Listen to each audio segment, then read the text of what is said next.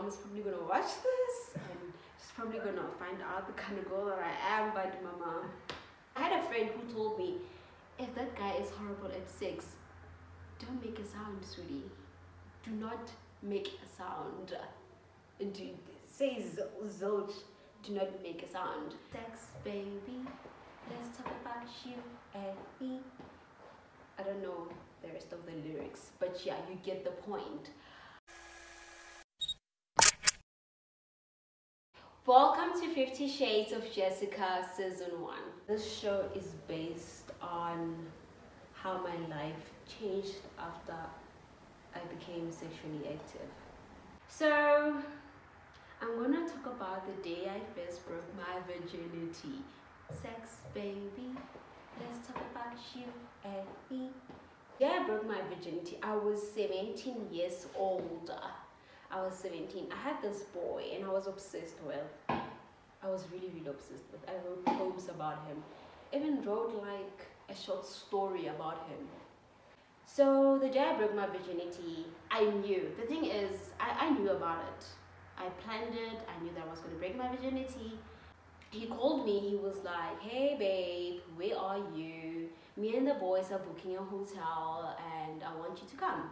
I was like, okay, cool. Then I knew that I was going to break my virginity. I shaved my flower. No, you must shave it. You must always shave your flower. Even though I hate shaving. Oh. I hate shaving because it takes time. If you're with a guy that likes you, he should like you with all your hair. I don't wax. I do not wax. Waxing is whack. I do not love me with my hair. Like love me like it's, do you know, like I have to sit up like this, like all like it's just annoying. I don't like it. So when we got to the hotel, there was a bunch of guys. We will get to that one day. But I was drunk. I broke my virginity while I was drunk. Do I remember the rest of the experience? No. But I was drunk. But I was happy that I broke it with the love of my life. Not the love of my life, ew. But 100, I think that he took advantage to the fact that I was too drunk. But yeah, I broke my virginity when I was drunk. It's not a cute story to tell. I wouldn't tell my children that your mom broke her virginity while she was drunk. That's no. But yeah, that's when I think my life changed after that day. And we're still gonna get to that. My life changed completely. After that, to be quite honest with you, I did not value sex. I did not value sex at all. I just started having sex because it's sex. I'm with a boyfriend, you must have sex.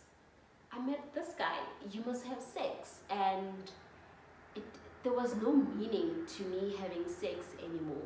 To the point where, when I started having sex, I didn't even like kissing the guy. I didn't like the foreplay, ntoni that comes after, you know, all of that. I didn't like being kissed. I didn't like being touched. I just liked just getting into it. We have sex, we're done. Did you come? Sure. So I would even ask a guy after we had after we have sex, like, did you come? Or during sex, like, dude, are you coming or not? I would be in a hurry, like, chop chop. I want you to be done. I want you to be done with this sex thing. And it happened for quite some time that I didn't respect sex. I didn't know what sex was. But little did I know that when you have sex with someone, you guys share something. My spirit becomes your spirit, and your spirit becomes your spirit becomes my spirit. Emotionally, I was just dating for sex. I was just having sex for the fucks of it, like, period. And I started enjoying sex when I started talking more about sex. When I started discovering what my vagina needs and what my vagina doesn't want. And only, let's say, 2018 to 2019, that's when I started discovering my vagina and what I need, what makes me happy, kissing and everything. And it's sad that I discovered that after a while, but I'm glad that I am in this position, because let me tell you, sex is great. Like, I love sex. I'm sure you love sex too. Don't be scared to tell me that you love sex. Write it down on your comment. Say, I love sex, and so sex makes me feel good and I feel great when I have sex. From the day that I broke my virginity to, I think I broke my virginity when I was 17, right? And from 20, 21, that's when I stopped having unnecessary sex. Unnecessary sex is when you just sit like this, literally, and you just let the guy have sex with you. No action, nothing, you just wait for him to come. And that's when I stopped doing that. But I had a friend who told me, if that guy is horrible at sex, don't make a sound, sweetie. Do not make a sound. Say zilch, do not make a sound. And after the whole unnecessary sex thing, I realized that I'm a freak. I am a freak.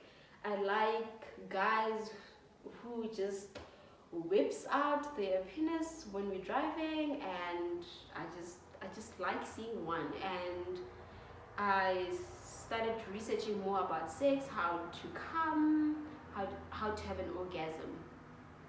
And it's been hard. To be honest with you, it's been hard because I masturbate a lot, probably 4 times a week. I masturbate. I watch Pornhub all day, every day, and what I like about Pornhub is that I get to watch women having it. I don't know. Also, I'm bisexual, by the way. I like seeing women having sex. I like having sex with men. I like having sex with women. My first experience when I had sex with a woman was when I went to Joburg Farmers Market. And this girl, I could see, you know, a bisexual or a lesbian can recognize one. You don't have to search for one. You guys recognize each other. So this girl was just touching me the whole time, and I was thinking, what's going on? Should I let my guard down? What's going on?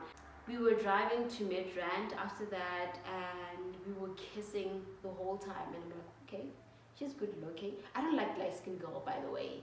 She was good looking, but she was light-skinned. I don't like myself. I'm light-skinned, but she was light-skinned and she was good looking. I feel like, okay, well, I remember I asked her to walk with me to the car, and when we got there, that's when it started. So my first experience with a girl was in a car, and after that, it was, you know, it was fun, but I was with my ex-boyfriend then. So this girl had the nerve to tell my ex-boyfriend that I had sex with her. I thought it was supposed to be a secret, but no, not to this light-skinned girl. And I realized that she's actually annoying, and I will never probably have sex with her ever again because she talks a lot. I don't like people that talk too much. I've had sex with one girl. Yeah, I've had sex with one girl, and I've kissed hundreds of girls. Girls kissing girls is definitely not bisexual, but I mean, I've kissed straight girls, but sometimes just, I don't know. But I am bisexual. I'm attracted to pretty girls. I'm attracted to dark-skinned girls with ass. Sex with a man is very difficult.